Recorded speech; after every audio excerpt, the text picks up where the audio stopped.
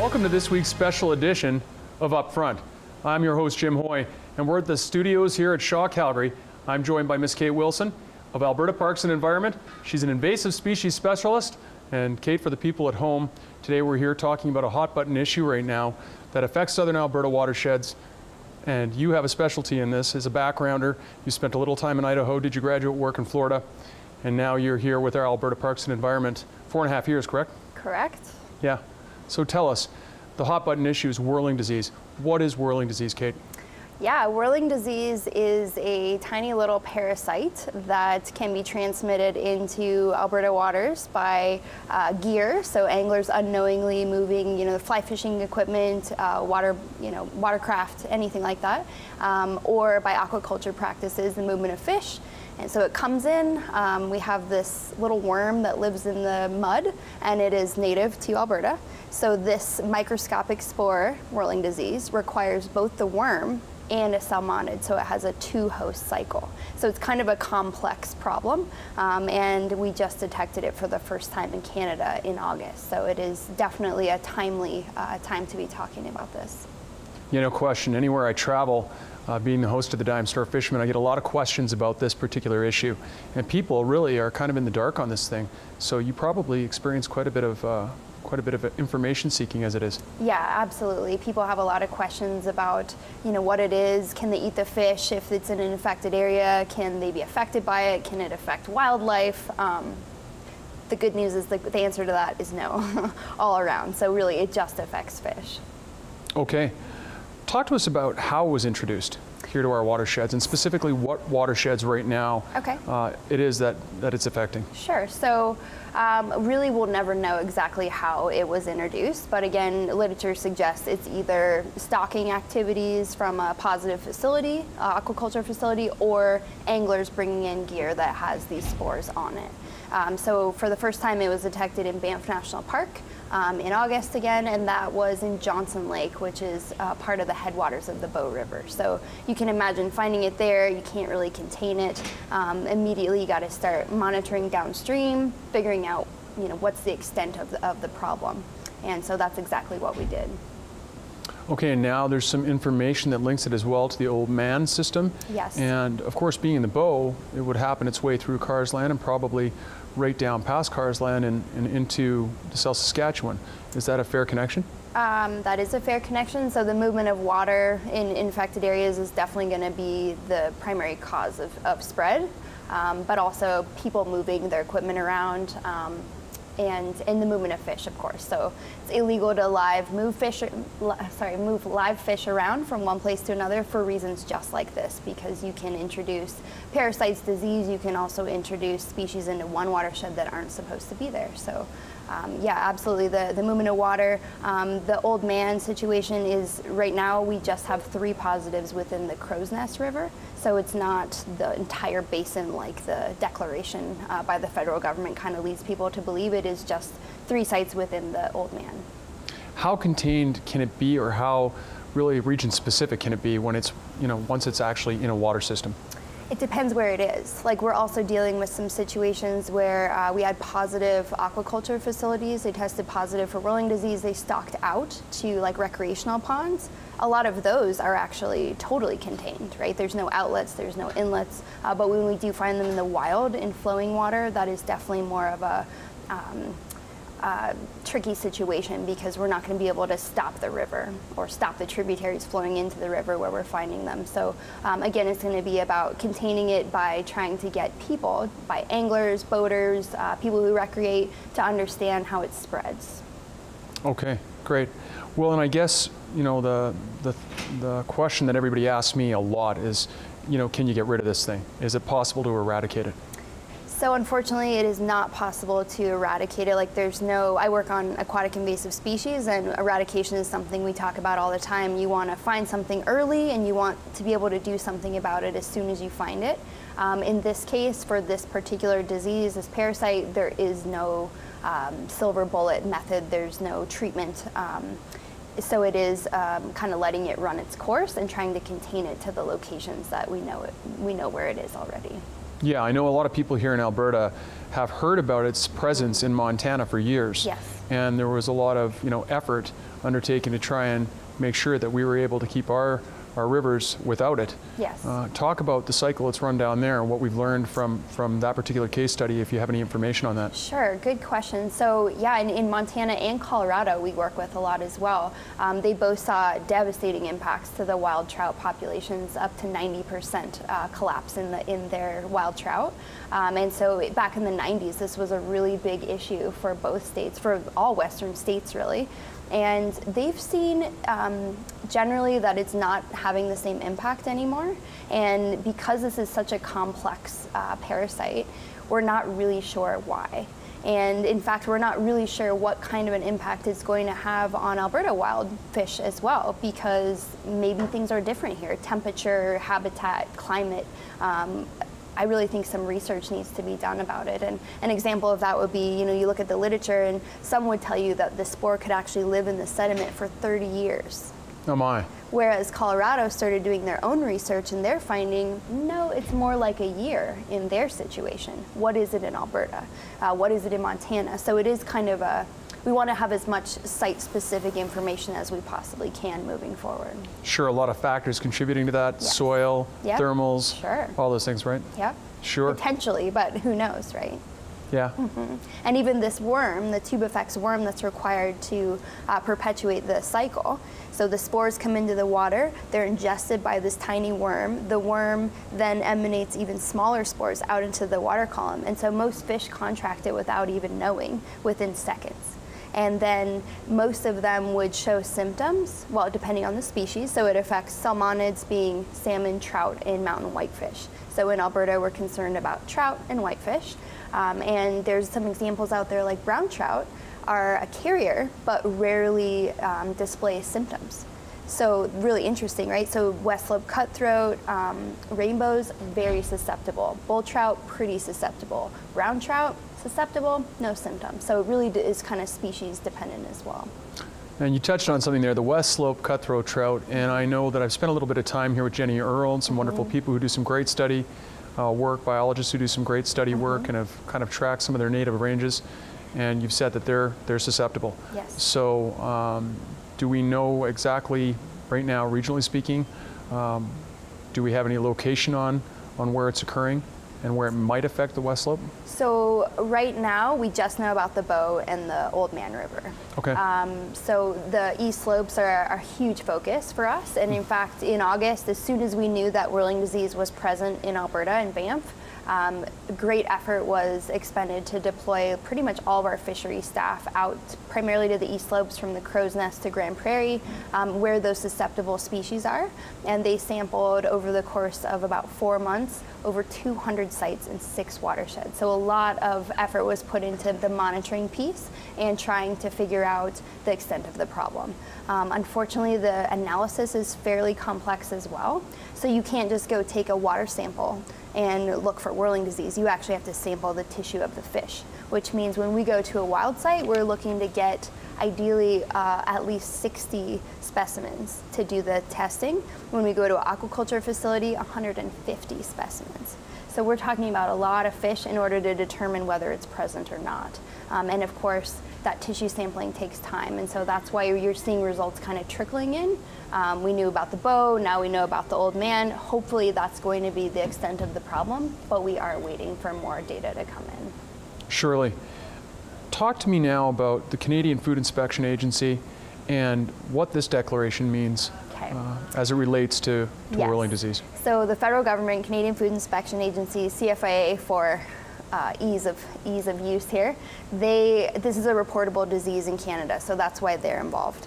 We also have Parks Canada involved because that's where the first detection was. So we have a lot of parties here.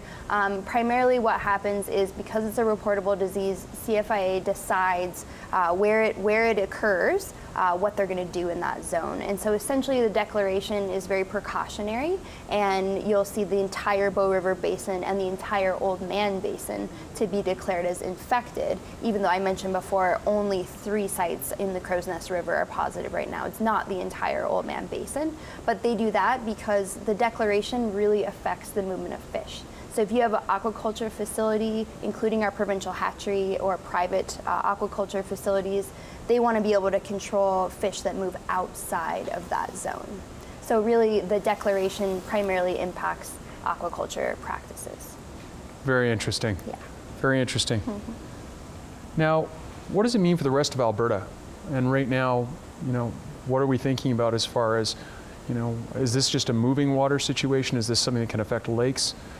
Good question. So primarily it is a moving water situation, and we would really like to have more information about like temperature tolerance and that kind of thing. But we do know a lot of our fisheries work is looked at, where these susceptible species are, so we can really map out where we're most concerned. And again, the eastern slopes would be the primary kind of area that we're concerned about because of species at risk and because there are so many susceptible trout species and mountain whitefish as well. But for the rest of the province, I would say, because this is kind of my specialty is actually aquatic invasive species, we should be really vigilant about moving equipment and water from one place to another, no matter where you're going or where you've been. And I think this is an opportunity for us to learn and to do better within government, externally, everywhere, really get the awareness up about how these things happen and what can be done to prevent them. Yeah, really, and kind of you segued perfectly right into my next question. What's the action plan? The action plan. So the government of Alberta has an action plan. It consists of 3 parts. Distribution, so that's largely the monitoring piece. So we got to figure out where it occurs right now and where it can be contained, contain it. The second piece is education, and I think this is going to be a really strong tier in the action plan because it is such an opportunity to talk to people about the issue and the movement of water and plants and mud and fish.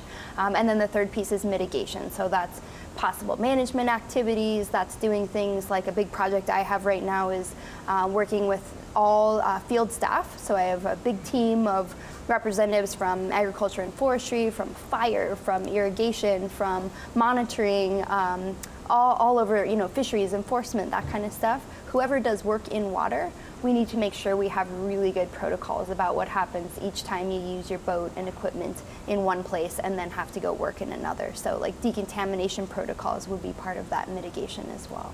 Yeah, and so now, just really kind of up to now in our discussion, we found out about this in August.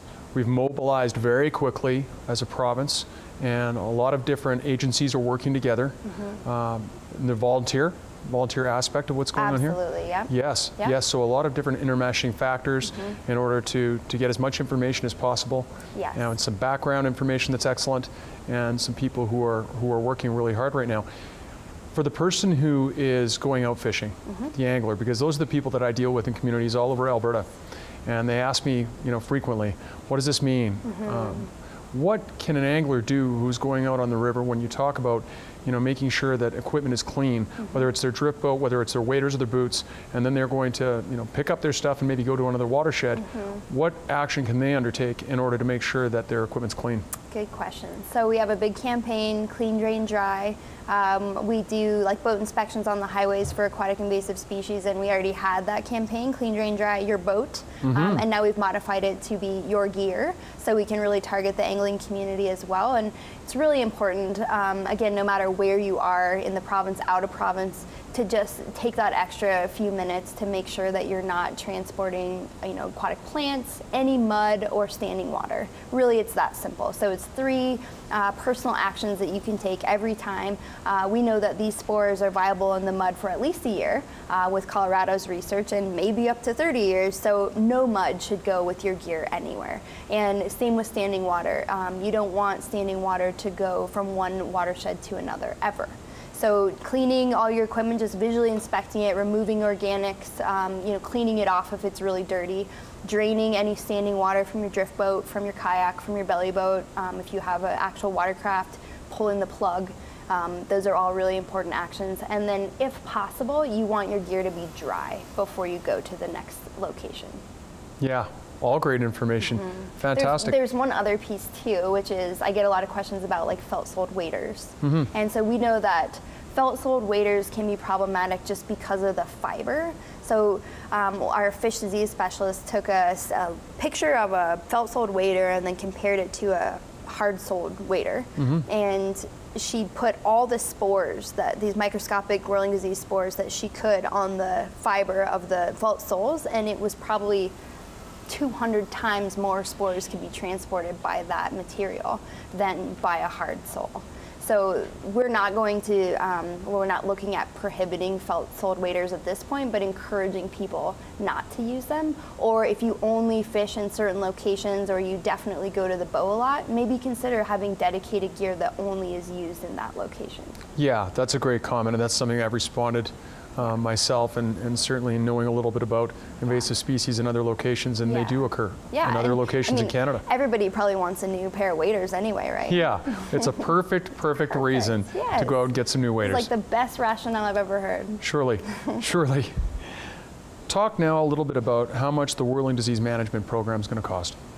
Yep, so it is, has a fairly big price tag, but again, think of this as an opportunity for everyone to do better. So we're looking at about $9 to $10 million over the course of the next few years, and doing things like right now, we don't really have, well, we didn't really have the ability to do the sampling, the analysis ourselves. So we'd go out, our fisheries staff collected all these fish, put them in minus 80-degree freezers, like it's quite the process, and then they have to actually be sampled analysis-wise. And we were sending fish out to BC, to Washington, all over the place, because we just didn't have the capacity to do the analysis ourselves. So that funding will help us be able to stand up our own lab and test for other fish diseases as well, not just whirling disease.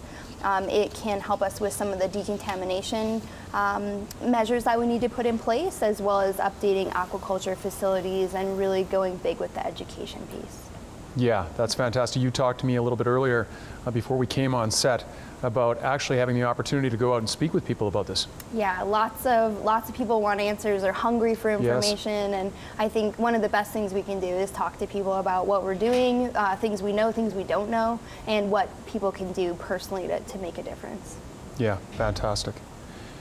Now, if any, what regulations might change here on our Bow River or in other watersheds as a result of whirling disease that you may be aware of? Okay, good question. So right now, we're not looking at any new sport fishing changes. The new one that just came in recently, catch and release, that was actually in the works prior to whirling disease being detected, just to maintain the kind of blue trout fishery, and it was really complex before. Different sections had different regulations. So in an effort to simplify that and to protect the trout fishery, that was already, there was already consultation done about that. So that actually really helps in this situation, because we're not going to have fish moving, which is the primary vector of spread. So if people took fish or took them live, which is illegal, and were to maybe place them somewhere else, that would be a really big problem. So the catch and release will benefit this issue, but it wasn't the primary reason.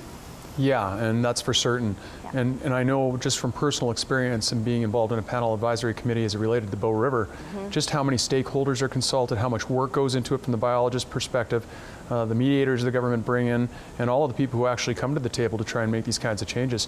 Now on the whirling disease side of things, is there any kind of mobilization that looks like that? Yeah, so good question. We actually have a whirling disease committee initiated, and we have lots of partners from Bow River Basin Council to Trout Unlimited, I can't name them all.